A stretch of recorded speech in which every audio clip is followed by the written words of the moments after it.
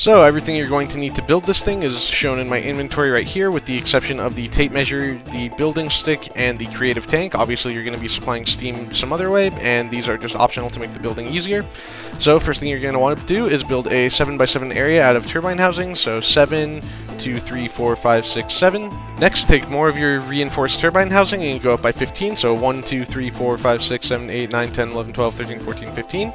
And do the same for all 4 corners, just like this.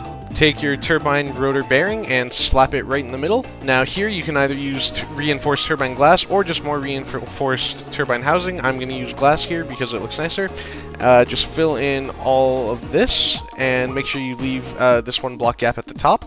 Now go ahead and place your turbine rotor shaft right here in the middle, and then the turbine rotor blades all along its sides, and do that all the way until you get up to the top. Once you've made it to the top, assuming you've had the exact correct number of materials, then you should find that the top rotor shaft is flush with the glass over here. So now grab whatever conductor blocks you're using and just fill them in like this.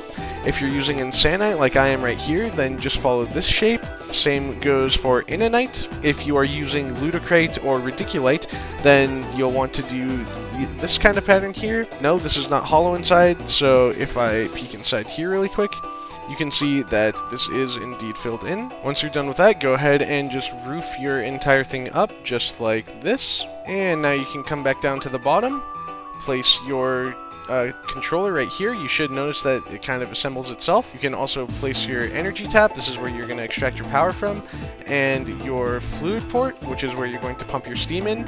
Here I'm going to use a creative fluid tank, but normally you have to hook it up to some other power source.